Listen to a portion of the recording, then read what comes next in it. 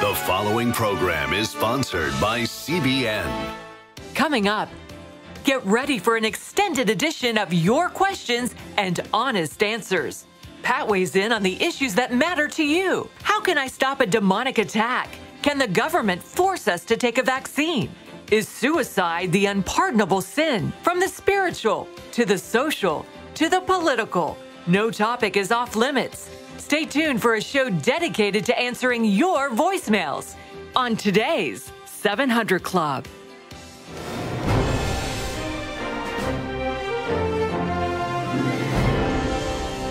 Welcome, folks. We're going to have some fun today. We've got your questions coming on tape. They've been pre-recorded, and we'll be playing them during this show, and I think you'll find it fun. But first of all, the Equality Act. That would be Joe Biden's top priority as president, and is grabbing center stage this week as part of the Democratic Party's platform. Now, why is this a huge threat to people of faith? And how could it undermine the safety of our school children? It's very alarming. Here, Heather Sells had more.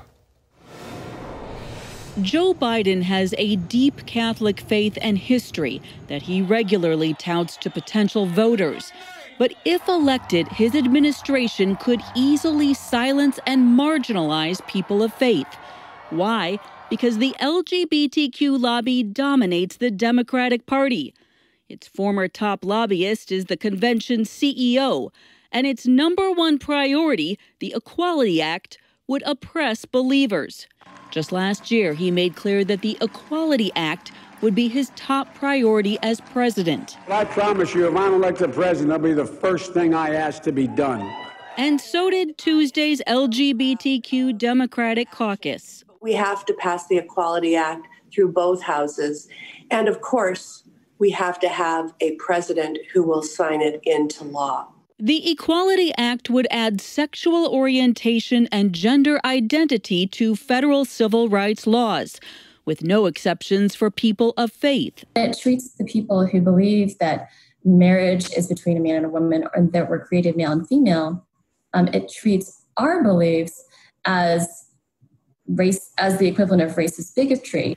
Other elements of the bill include forcing female athletes to compete with men that identify as women, requiring faith-based adoption agencies to choose between placing children with gay couples or closing down.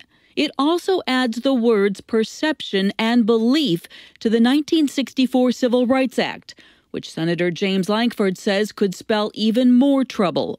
If I go to interview in a job and I'm not hired, I can sue that employer because I perceive they were thinking I was gay, and so they didn't hire me. Analysts like the Family Research Council's David Clausen say Biden's LGBTQ-friendly policies would affect school children and their safety in bathrooms. Biden has said that within on his first day in office, he would reinstate Obama-era guidance for schools that would allow those who identify as transgender to have access to the locker rooms, bathrooms, and changing facilities of their choice. Biden calls transgender equality the civil rights issue of our time.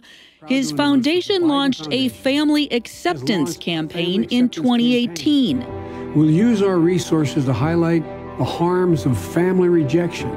But with new reporting on concerns about social contagion and evidence that some kids might adopt transgender identities to fit in, Biden's push to force family acceptance could strip parents of their ability to care for their children and protect them from harmful medical treatments. Heather Sells, CBN News. Well, that's not a shocker. You look at Kamala Harris, and everybody's presenting her as a tremendous moderate. You know, Mao Zedong was an agrarian reformer, too.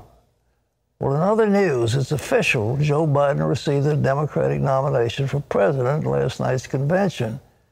But who gave a surprising endorsement? John Jessup has more. Thanks, Pat. The nomination was delivered in a manner unlike any ever seen before, lacking the in-person excitement of conventions past. I'm pleased to announce that Vice President Joe Biden has officially been nominated by the Democratic Party as our candidate for President of the United States. Well, thank you very, very much. The second night of the Democratic National Convention included a message from General Colin Powell, the former Republican Secretary of State who served under President George W. Bush, said Biden will be a president who, quote, we will all be proud to salute. The night was topped off with words from Biden's wife, Jill, who gave a glimpse into his character. The burdens we carry are heavy, and we need someone with strong shoulders. I know that if we entrust this nation to Joe, he will do for your family what he did for ours. Bring us together and make us whole. Tonight's speakers include 2016 Democratic presidential nominee Hillary Clinton and Biden's vice presidential running mate, Senator Kamala Harris. Well, things will stay as is at the U.S. Postal Service, at least through the election.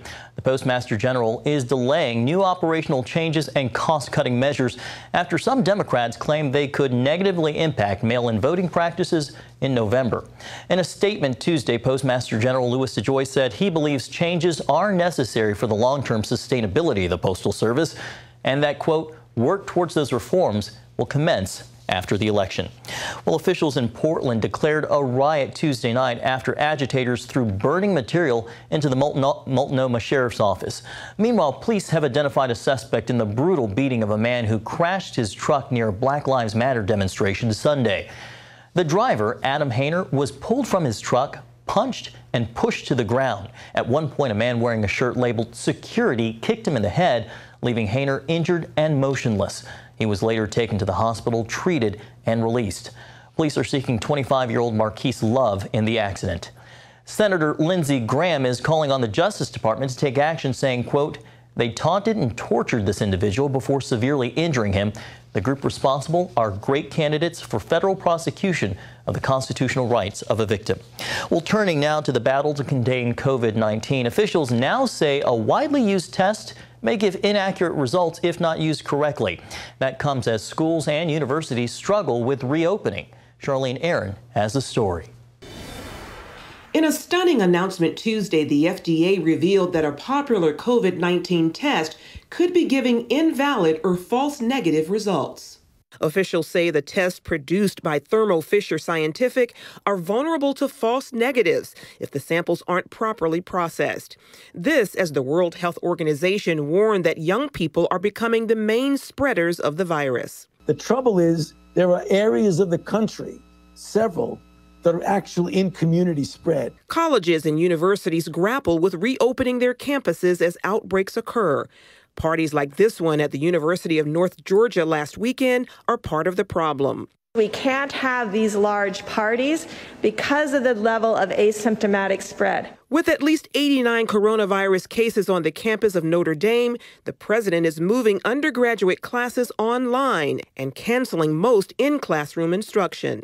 If these steps are not successful, we will have to send students home, as we did last spring. Officials at UNC Chapel Hill have already canceled most in-person instruction, and students are being encouraged to leave campus. I think we're going to wait it out, and once they kick us out, we'll go home. Yeah, I think that's our plan for now. Students on the campus of the University of Colorado Boulder are concerned after 6 cases of the virus were detected. The infected students are now in quarantine, but the school still plans to hold in-person classes as testing continues. We're going to be setting up a program for testing of individuals randomly to try and find cases before there is an outbreak. Meanwhile, Thermo Fisher says faulty test results are rare, and most users get accurate results by following company directions. Charlene Aaron, CBN News. Thanks, Charlene. TikTok, a Chinese-owned company, is one of the world's most popular apps. It's also been described as a threat to national security. Dale Hurd explains why President Trump is still mulling his threat to ban it. After only 2 years as a worldwide app, TikTok has become a major part of internet culture and social media. It is an extremely addictive platform. It's an app that allows users to create and share 15-second videos on any topic. With over 2 billion all-time downloads, it's the most downloaded app in the world. TikTok was downloaded 315 million times during the first 3 months of this year. That's more downloads in 1 quarter than any other app in history. It looks innocent enough, but looks can be deceiving. And President Trump has extended a deadline until November 12th for TikTok's U.S. operation to be sold to a U.S. company or be banned. At which point it's going to be out of business in the United States. But if somebody, and whether it's Microsoft or somebody else buys it, that'll be interesting. TikTok presents several risks. It's owned by ByteDance, a Chinese company so closely tied to the Chinese government that it created a company committee of Communist Party members. Software experts say TikTok steals more data than any other social media app and is specifically designed to hide just how much data it's stealing.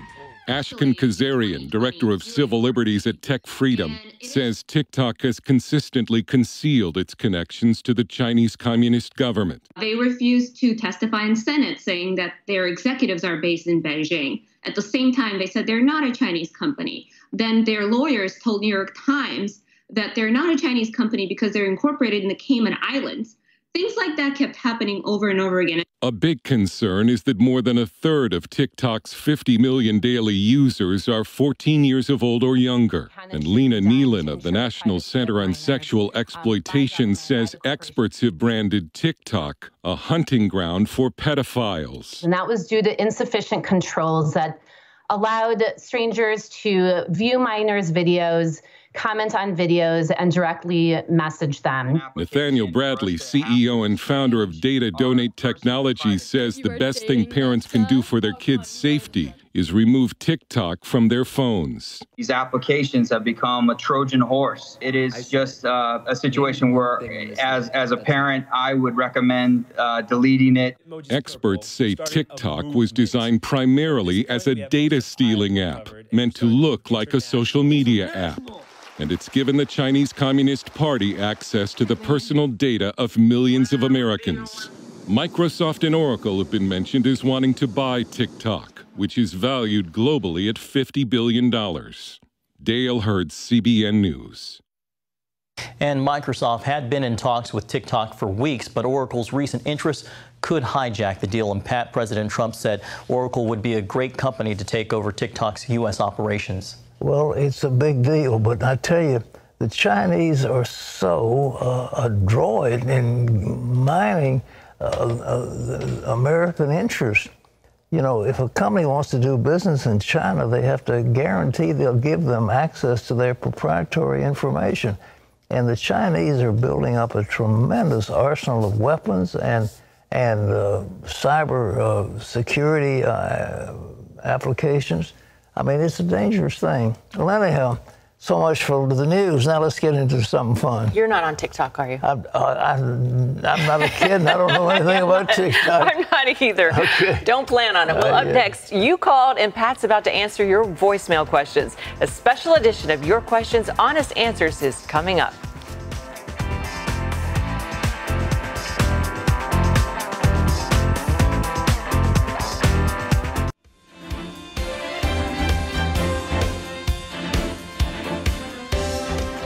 All right, we've got some very interesting calls and questions coming in for Pat in our special edition of Your Questions, Honest Answers. Our first caller is Dory from Atlanta. Go ahead.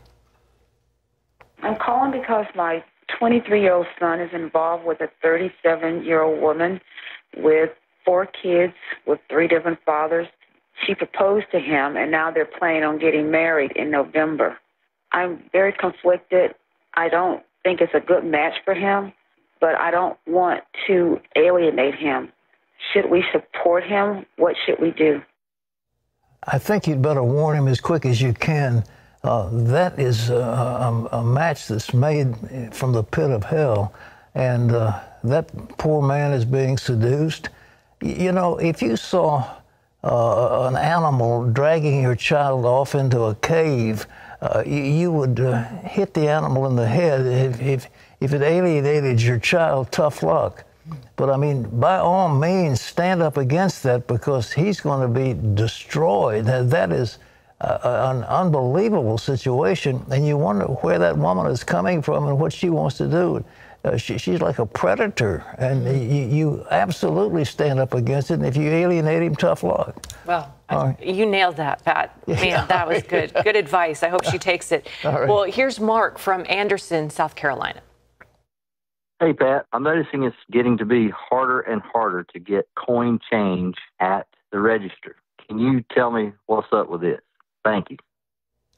You get coins at the register. I think we're getting to a position where the mint doesn't want to produce coins, and I think at the same time they don't even want folding money. I was in one store the other day. It sold produce, and they said we won't take cash, we'll only take credit card. Really? Well, they didn't want to handle the money because of the COVID. Yeah, I have noticed the coin thing, though, at a couple of different places saying, you know, we're very limited on our coins, and interesting. Well, I think it costs more money for the government to mint these things than they were worth, and you know, so I mean, they probably are limited. I don't know. I don't have any information personally, but that's what I would think. All right. All right. Well, here's another question. Lisa is calling from Anchorage, Alaska. My question to you is, my significant other and I have addiction issues. What verse or verses should I look up when I feel like I'm in a spiritual warfare, like under a Satan attack or something? I am trying to quit. Significant other, that means you're not married, but you're in a relationship that probably is classified under the biblical term of fornication. And so the addiction is just one more sign along the way. You know, the Bible indicates that there's no temptation taking you, but such as is common to man, but will with the temptation make a way of escape if you want to escape it. We are free. God created us to have dominion. You go back to the book of Genesis, and it said, God has given man dominion, and he's given him dominion over the fish and over the fowls and over the plants and over everything in this earth. But the addiction comes about being addicted to, you're submitting yourself to a plant. You know, alcohol, cocaine, marijuana, these are all vegetables. And you're made in the image of God. I recommend reading the book of Genesis and seeing the fact you have dominion. And what you need to do, you and your, quote, significant other need to take that seriously and realize you're a child of God and act like one. All right, tough love. All right, here's another question from Carrie, and he or she is from Campbellsburg, Kentucky. I'm 68, and I would like to know if they could force the vaccine on me. I'm not hearing these things. She wants to know if she's 68 years old, and she wants to know if they could force the COVID-19 vaccine on her, and a lot of people have that question right now. Well, yes, they probably could, but it's unlikely right now. They don't have enough vaccines to go around, and they're not sure. The problem is that it's an uncertain thing whether those vaccines will work, and secondly, they are not sure how long they'll last, and we've gotten a lot of false negatives now. We just had part of the story today. The testing labs are wrong, so I think the idea of somebody forcing you to take a vaccine right now is highly unlikely. All right. Yeah, let's hope so. All right, here's another question from Mike. He's from Unionville, New Jersey. I wanted to ask you, as anti-Semitism is rising in the world and the Jewish people are getting attacked from both sides of the political spectrum, what can a Christian do to try and stop this horrible outrage? I think the biggest thing we need to do is to stand with Israel and to stand with the Jewish people. I made a commitment for CBN a long, long time ago. But you remember Benjamin Disraeli was asked by Queen Victoria, Mr. Prime Minister, what evidence do you have for the existence of God? And Disraeli said, the Jew, Your Majesty. And I believe the Jew is the evidence that God has a plan, and to them were entrusted the oracles of God. The Old and New Testament came to us, except for one author, Luke. They were all Jewish people who wrote the Old and New Testament, and the faith we have as Christians. comes out of the Jews. And I think we need to celebrate that, and we need to stand with Israel. But yes, God wants to defend his people, but at the same time, the devil wants to eliminate the evidence of God. And through the Jews, we have the precious faith. And Jesus Christ, let's face it, was Jewish. He was a Jewish rabbi, if you want to, you know. Yeah, absolutely. Absolutely. Okay. He was a Jewish carpenter and a rabbi. All right. But I think, you know, he was asking, how can he stand? Obviously, we stand with him, but prayer, right? Well, we can pray, but I think more than anything, we let our voices be heard. If there is an incidence of anti-Semitism, we need to stand against it. But it is amazing to me the limit, the extent of anti-Semitism in countries like Romania and Hungary, where there are only, you know, a few thousand Jews in the whole country, and yet there's virulent anti-Semitism that's carried over from the Nazis. Okay. So demonic. All right. Well, this next question comes from our own backyard of Norfolk, Virginia. Here's Carol. I've been reading your book. I have walked with the living God, and I absolutely love it.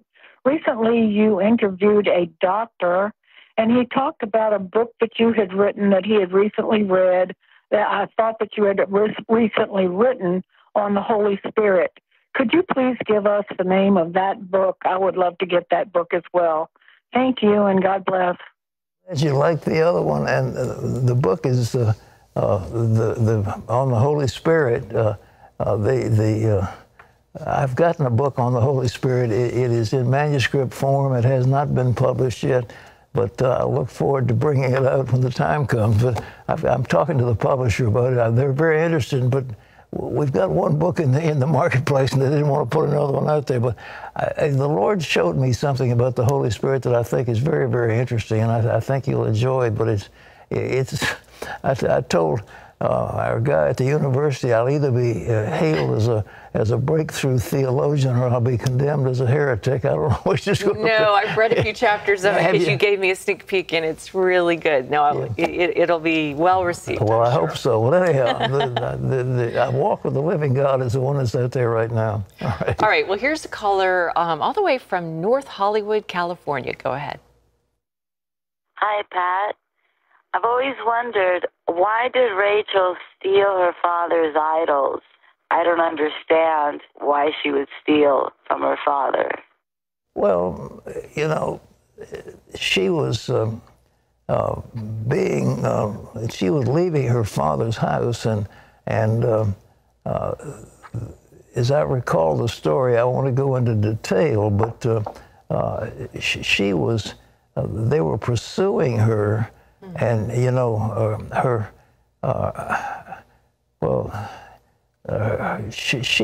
it was time to leave, and why did she carry the family gods along with her? I don't know, but maybe protection or something. She claimed to be having her period, and she couldn't get up to greet her father, and so she had these idols. And how do I know what's wrong with her? I mean, she, you know, that was part of the culture that they lived in. All right. A woman during that time of the month, it's hard to explain. They can't explain. We don't know. We don't know. But she was trying to hide from her father.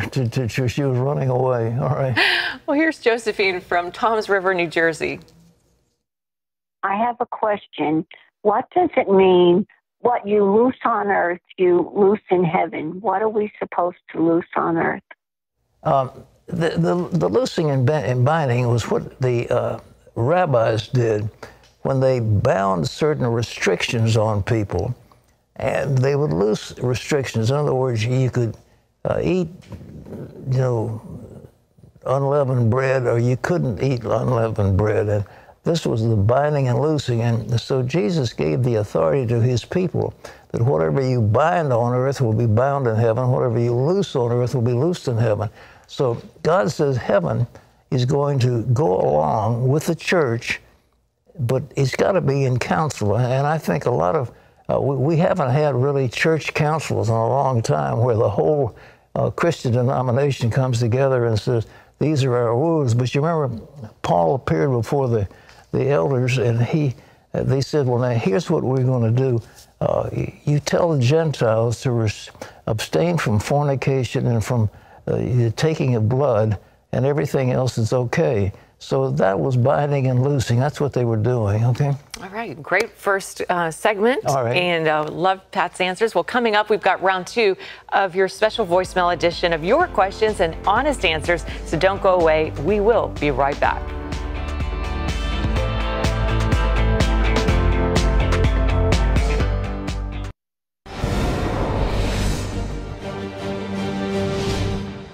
Welcome back to Washington for this CBN News break. Evangelist Franklin Graham and other conservatives are calling on parents to boycott Disney's LGBTQ agenda. He says Disney has the right to make their cartoons, but Christians also have the right to not support them. The latest LGBTQ character is in the lead role of a show on the Disney Channel. The Owl House is about a bisexual teenager exploring her sexuality and dabbling in witchcraft. The 14-year-old character has shown affection for male characters in previous episodes, but begins to explore the idea of a relationship with a female. Well, an Oklahoma boy who pleaded for a family received 5,000 adoption inquiries within 12 hours of his interview with a local TV station. 9-year-old Jordan currently lives in a group home and has been under state care for 6 years. A local news outlet asked Jordan about 3 wishes he wanted granted. He simply replied, a family. Since then, thousands of people have reached out hoping to grant Jordan his wish. Well, you can always get the latest from CBN News by going to our website at cbnnews.com. Pat and Wendy will be back with more of the 700 Club right after this.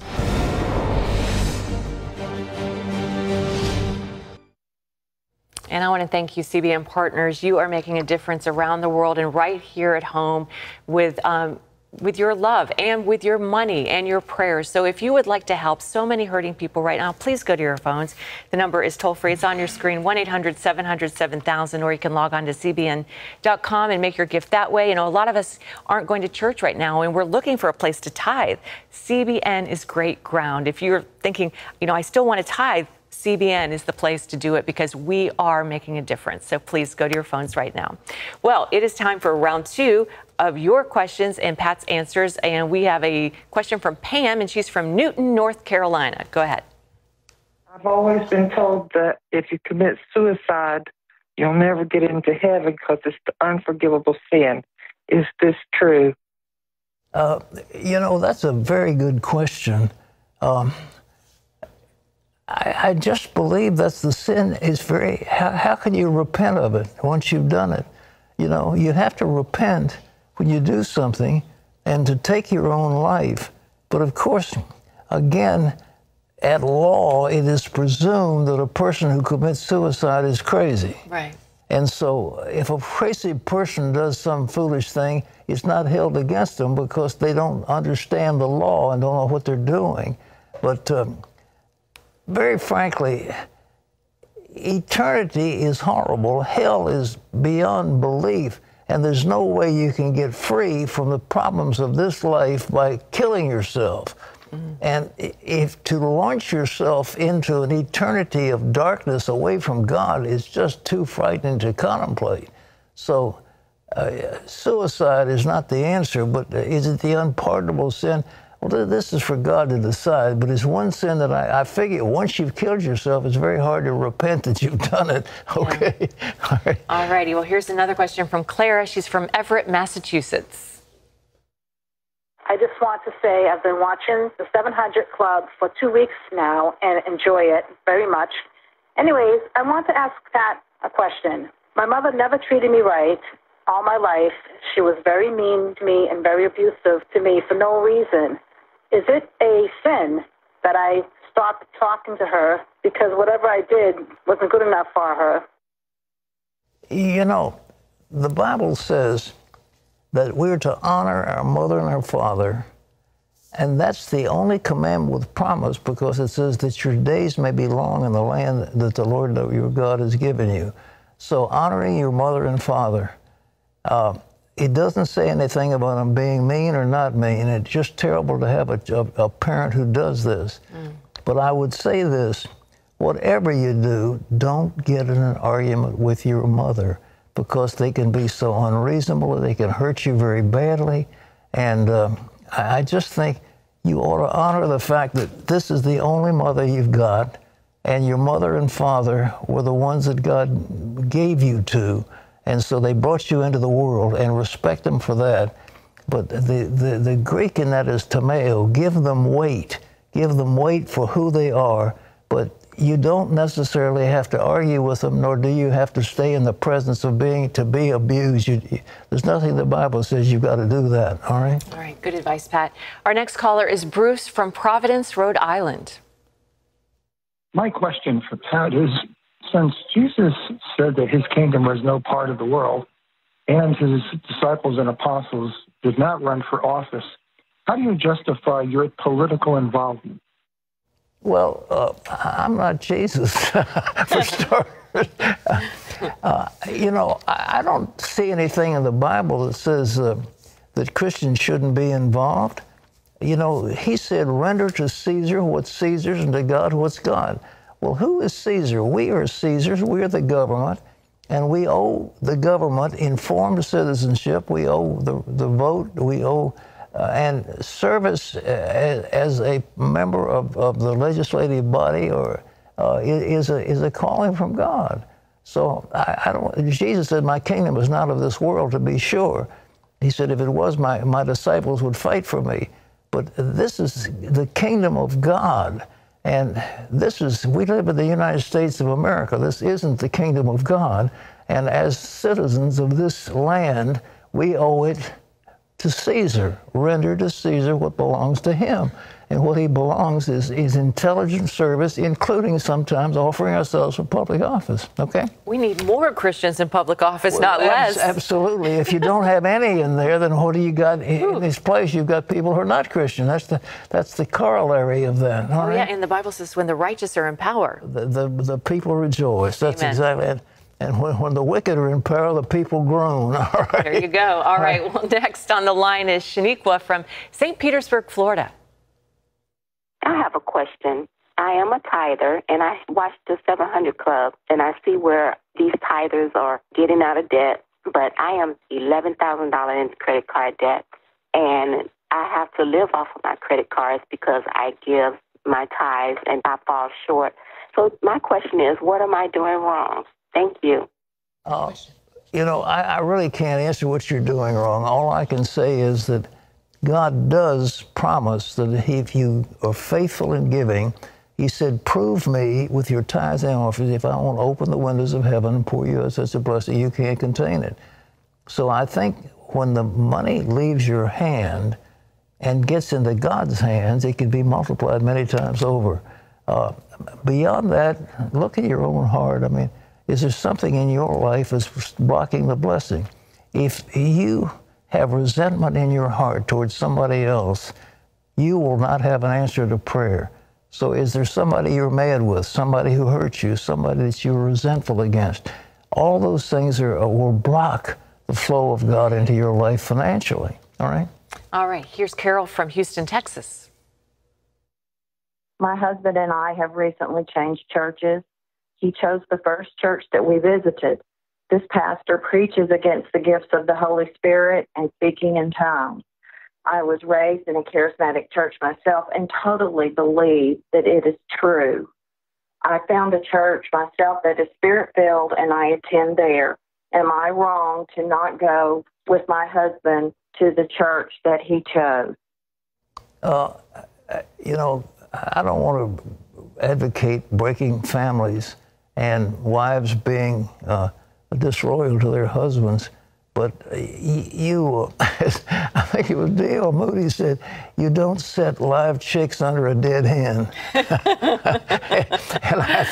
I think to go to some place that denies the power of God, you're cutting yourself off from the source of what God's doing. I believe in the power of God, and it's the power of God that brings forth fruit. It's the anointing of the Holy Spirit. And if somebody denies the gifts of the Spirit, then it's deadening. Would you be sinning necessarily if you went to one church and your husband went to another? You can do that. I mean, work with him and say, look, dear, here's what I feel, and I have been filled with the Spirit, and I'm enjoying the gifts of the Spirit. And I want to go someplace where I can do that. Would you object? And see if you can't work it out, okay? Maybe he'll get tired of sitting in the pew by himself. Yeah, that's right. Well, all right, here's David from Lynchburg, Virginia. Yeah, this is David. Pat, how many books have you had published? Thank you. I think I've had about 22. The one that's out here right now is either 22 or 23. Okay. But I've got a lot of them out there. But, you know, the Bible talks about you bearing fruit in old age, and somehow he just gave me an anointing of the Spirit. I've turned out 3 books recently. The 10 Laws of Success is a redoing of the Secret Kingdom. The new one on I Walk with the Living God is a powerful autobiography of the miracles that God has done, and then one on the Holy Spirit that's still yet to go. But then I've had many other books, The New World Order, and other than that, many books that I have written, and they've... And one novel. Huh? And one novel. Exactly. I had a novel called The End of the Age, my one attempted fiction, and I loved it. That was sold so good. about 150,000 copies, so it went pretty well. Okay. All right. Thanks for that. Well, next on the line is Paula from Philadelphia. My question is, when you die, do you go straight to heaven, or are you asleep in a grave until Jesus Christ returns? There are a lot of people that talk about soul sleep, but you remember on the cross, Jesus was talking about the thief, and he said, Lord, remember me when you come into your kingdom. And he says, this day you will be with me in paradise. And Paul said, I'm a strait betwixt two, whether to remain in the flesh, which is needful for you, or to depart and be with the Lord, which is far better. So my feeling is when we leave here, our spirit, not our body, but our spirit goes to be with the Lord. And I don't believe in soul sleep. I don't think the Bible teaches that. All right.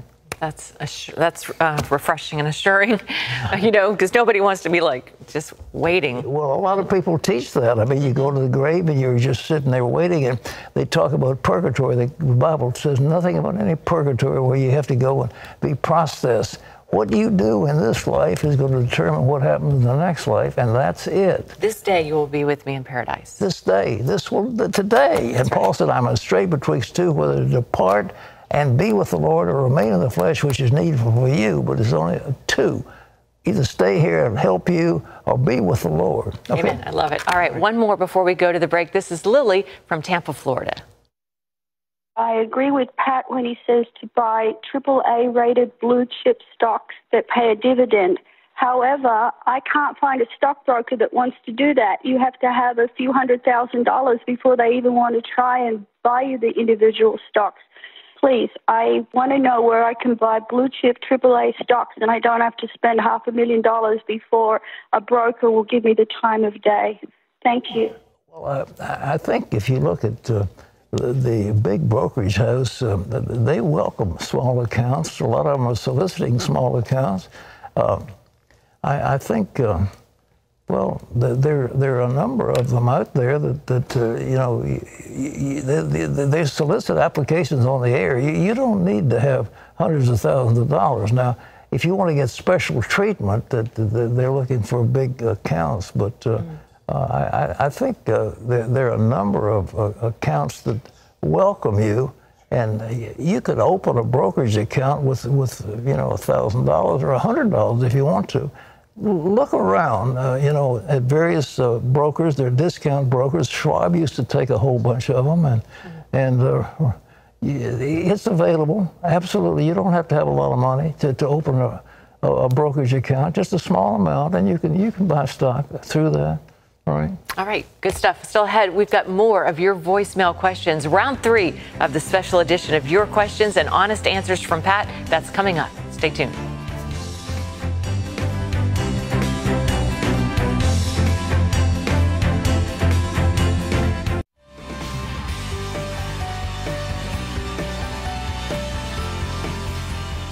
Welcome back. We begin our final round of your questions, honest answers, and we start this question from Jean from Richland, Wisconsin. I have been married for 25 years. I left my husband after 21 years. We're not divorced. He's been very abusive. No sex, no financial help. I've been abused physically, mentally, and emotionally. Do I have the right to divorce him? I use the term construction desertion. The Apostle Paul gave this permission. He said, if the unbeliever is pleased to depart, let him depart. The brother or sister is not bound in a case like that. But I think there's such a thing as constructive desertion. A man who is adulterous, that's the key right there. If he's committing adultery, Jesus gave that as an exception because your marriage is already broken. But in terms of physical, emotional abuse, that to me is constructive desertion. And I think that you're free, and you can free to leave, and you're free to divorce, and you're free to get remarried. That's my feeling, and I believe it would be backed up by what the Bible has to say. Absolutely. Thanks, Pat. Our next caller comes to us from New York City. Here's Jay. I'd like to know, how can you say that Trump is going to beat Biden when Biden is 14 points ahead? Could you please assure me why you think Biden is going to lose to Donald Trump? Oh, why do I think so? Because I just know in my heart what's going on. But I think these polls, we had a deal that we were talking about on our program, and David Brody brought it out, that the polls have a bias toward Democrats. In other words, they're going to poll the country, and they presume that 10% more people are Democratic than Republican, and therefore, when they take a sampling, automatically it's slanted. I think these polls don't show enthusiasm. They don't show a lot of things. And let's face it, there was quite a few weeks left before the election. But I think especially the media likes to bring these polls out to diminish Donald Trump's strength. And they don't show enthusiasm. They don't show the level of support that he has. But we'll see. I mean, you know, it's the only poll that matters is on election day. That's the poll that counts up to that point. But going into the Electoral College, we'll see what happens. But I think Trump's running on a platform of law and order, and the more riots there are in Portland, the more riots there are in Seattle, the more riots there are in Chicago, and in New York and other cities, the more of that people are going to say, well, we're going to vote for law and order, and that hasn't been reflected yet in these polls. All right. All right. Here's a question from Catherine. She's from Foley, Alabama. Hi, Pat. I wanted to know if you knew a good probiotic. Anything that would help the digestive system would be appreciated. Thank you so much, and God bless you. Well, what could help the digestive system? I think don't load it up with sweets and things like that and heavy meat. That's the big thing. But we've been talking about metabolic syndrome, and we have got a thing on build a better gut. And, you know, you have these little critters down in your stomach that actually, it's like a second brain. It controls a great many of the functions of your body and your brain. And we talk about probiotics and prebiotics. And, you know, for example, there are things that kill them. If you take an antibiotic, it'll kill your gut flora.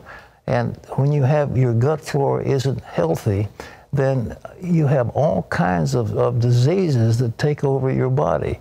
And if your gut flora is healthy, and you don't eat a lot of sweets, you don't eat a lot of red meat and things like that, and you don't eat a lot of processed food and trans fats, if you stay away from that stuff, especially, you know, all the white flour and things like that, you'll be much more healthy, and that'll help whatever you got, okay? All right, good stuff. Here's a question from Julie. She's from Seattle, Washington. Hello, Pat. I have tried to minister and share my faith in Christ Jesus to my neighbor. Sadly, he continues his evil ways, stealing, lying, and taking advantage of people. He never seems to get caught. Does Satan have the power to protect evildoers? Thank you. There's no question Satan is looking after his people. And what does the Bible say? If you're going to despoil a strong man, you've got to bind the strong man first. And I believe the question of you've got a neighbor who you think is under the influence of Satan, I think you bind the strong man. You pray that in the name of Jesus. I bind you, Satan, and the forces of evil. And you say it specifically, and you mean it in the name of Jesus. And, you know, then you take the protection away. And isn't that what, before you despoil his house, you first bind the strong man. And if he's in possession of his goods, he's not going to turn them loose, okay? All right. That's great. All right. Here's Andrea from Brentwood, New York. She's on the line. I'm calling to ask a question about the Old Testament. Why were there such strict restrictions on mixing textures like wool and linen and all that kind of a thing? What was the importance of that? You know, I believe that somehow down the line, the Lord realized what was going to happen with genetic altering. And we have things in our society now that is pretty frightening. And they're talking about cloning. They're even talking about cloning. We've cloned sheep. We've cloned horses. And there's a possibility that they would even try to put monkey cells along with humans and see if they couldn't bring out a mixed creature. The Old Testament, they couldn't do any of that stuff, but it was forbidden. And I think God knew down the line that human beings would get into that position where they could bring forth some really frightening things. It hasn't been accomplished totally, but the idea of cloning a human being has been discussed by scientists in places like China and so forth. So mixing fabrics was like a slippery slope towards things like that. Well, exactly. I mean, you wool and so forth. That's for starters. But I think that why is it in there? I mean, I didn't write the Bible, and I didn't give those things. So why God did it, I'm giving you a guess. It's an educated guess. But I think down the road, God knew what human beings were capable of, and he didn't want them to do it. All right. All right, here's Desiree from Phoenix, Arizona. Pat, happy belated 90th birthday. Could you please help me better understand? With God, there is no time. He knows us before we were born and also gives us free will. Then doesn't he know who will be saved and not before they die? You know, the Bible is, of course, he knows everything. He sees from the end, from the beginning. And, you know, he spoke to Jeremiah. He said, before I formed you in the womb, I knew you and I called you to be a prophet to the nations. God knows these things, but he doesn't take away our free will. And he lets us live the life we were going to live. And we are free at any time at all to receive him. But he doesn't want just a bunch of robots that will live for him just because of fear and so forth. So he's given us free will, and that's part of being a human being. You and I have free will, and we were made in the image of Almighty God. Well, listen, thank you so much. That's all the time we've got. We appreciate all those wonderful questions, and we leave you with these words from Colossians. Whatever you do in word or do everything in the name of the Lord Jesus, giving thanks to God the Father through him. See you tomorrow. Bye-bye.